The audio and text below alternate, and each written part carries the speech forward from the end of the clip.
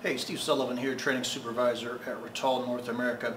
In this video I'm going to show you how to remove a door from a standard TS8 and how to reverse the hinging from the standard right hand hinge to the left hand hinge. So let's get going.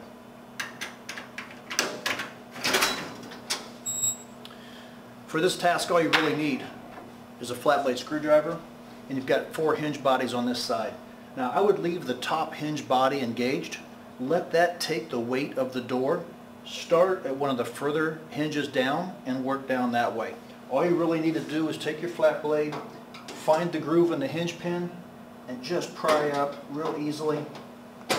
You can do this all the way down.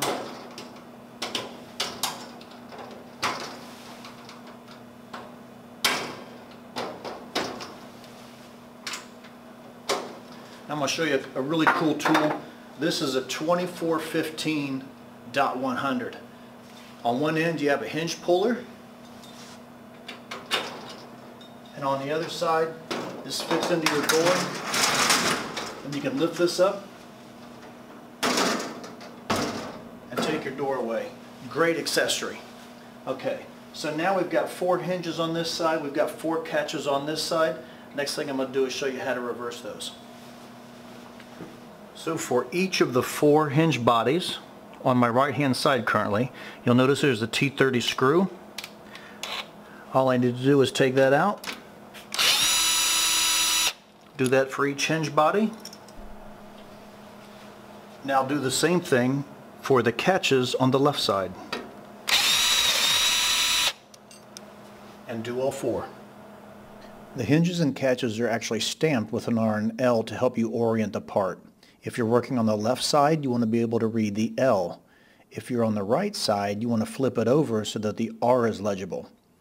So in this picture, I'm on the left side, the L is legible, the R is upside down. So to place the hinge or the catch on the frame, again, we want to make sure that since I'm making this left hand hinged, that I can see the L, and then I'm going to use that hole. So just line the holes up. Take my T30 fastener. There we go. Now we've got our hinge on. I'm going to do that 3 more times, and then I'll go to the other side of the frame and do the catches.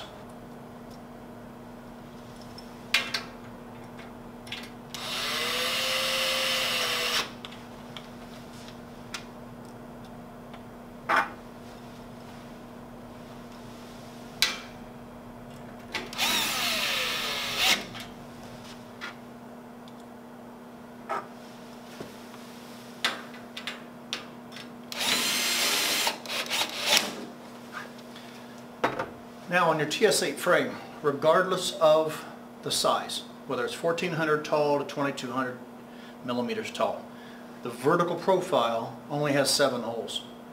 4 of those are going to be used for hinges or catches. The other 3 would be for sidewalls or maybe bang hardware. So what you want to do is you want to start at the outside, furthest most points. Put your hinge or your catch, skip a hole, put a hinge or catch, and that leaves 1 in the middle. That takes care of your 7. This is clear in the instructions, but most people don't read them, and that's why you're watching the video right now.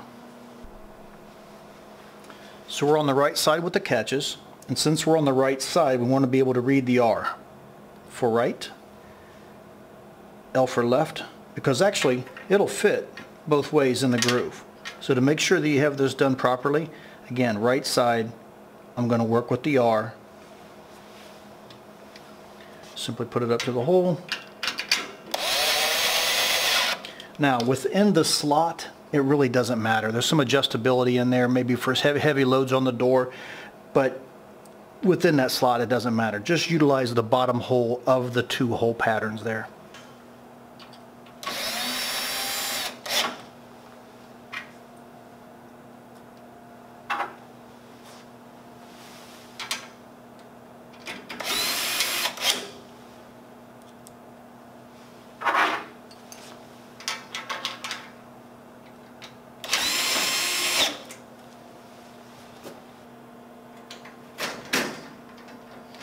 The original lock and unlock for the TS8 is counterclockwise would unlock, clockwise would lock. since I've reversed my door, it's also changed that motion to the opposite.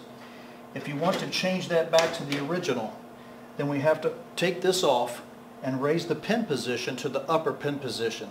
To understand what I'm talking about and to see how this is done, look at my video for changing out the standard lock with a comfort handle.